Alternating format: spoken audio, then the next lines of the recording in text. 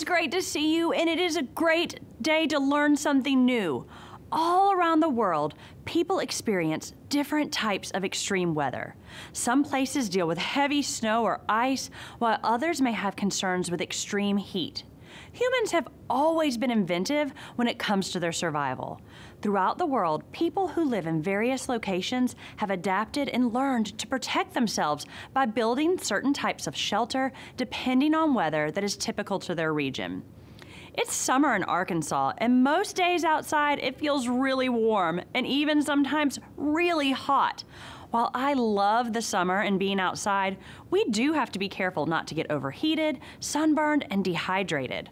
We know it is important to drink a lot of water and have an adult help us with sunscreen if we're going to be outside. In different parts of the world, and even throughout the year, there are different climates. Climate is the long-term pattern of weather in a certain area. We know that weather can change from hour to hour, day to day, month to month, and even year to year. But in areas, weather patterns that stay fairly consistent are what we would call the area's climate. Since it's summer, let's start with talking about why people think it's important to protect themselves from the sun and heat. The sun is hot and it is bright. It can be dangerous for people to work in the heat of the day and with ultraviolet rays all around us. We are exposed to the greatest amount of ultraviolet or UV radiation from 10 a.m. to 4 p.m. each day. And even on a cloudy day, up to 80% of the sun's UV rays can pass through the clouds. If you are outside working or playing in the sun, it makes you sweat, which can make your skin even more sensitive. So what could you do to protect yourself? People have built different structures to help provide shade and in turn protection from the sun and heat. If you've ever been to a pool, a water park, a lake, or a beach, you may have seen umbrellas or other shade coverings that people can sit under that provide shade and protection. You can also see these at restaurants or parks. This keeps the sun off of your skin and helps to keep you from getting overheated. Even think about our homes and how they provide shelter and protection from the sun. Okay, now let's think about a climate we do not experience very often in Arkansas. What do you think people have done to help protect themselves from extremely cold weather? Imagine if you're walking around the snowy landscape of the Arctic tundra.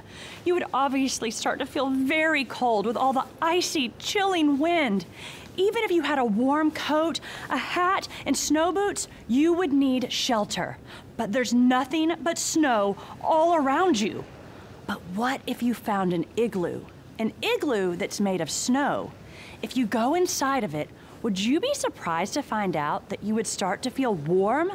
An igloo made of the same freezing snow that was making you so cold is also very good at keeping people warm. If you're like me, you're thinking right now, really, how? How could something so cold make you feel warm? When you're at home and you start to feel cold, do you ever get a blanket to cover up with to make you feel warm and cozy? That blanket is not generating any heat of its own, but it's trapping your body's heat from escaping. The igloo is working in the same way, by acting as a huge blanket trapping a person's body heat within its walls. An igloo is made of compressed snow. The compact hardness snow is a great insulator of heat. The air molecules trapped between the tiny ice crystals create air pockets that prevent heat loss. So snow, something we think of as really cold, is the perfect material to build a warm shelter in the freezing Arctic environment. It is amazing to consider the properties of snow and the structure of an igloo when thinking about staying warm. Lastly, let's think about how we could protect ourselves from the rain. The rainy season is the perfect time for people to enjoy a movie indoors or a hot bowl of soup. However, the rainy weather can also cause flooding and can be difficult to be outdoors in. Having an appropriate jacket is really important so you can protect yourself from being soaked in rainfall, and a good umbrella is also a great option. Another simple way to protect yourselves from rain is just to stay indoors or under a covered building or walkway.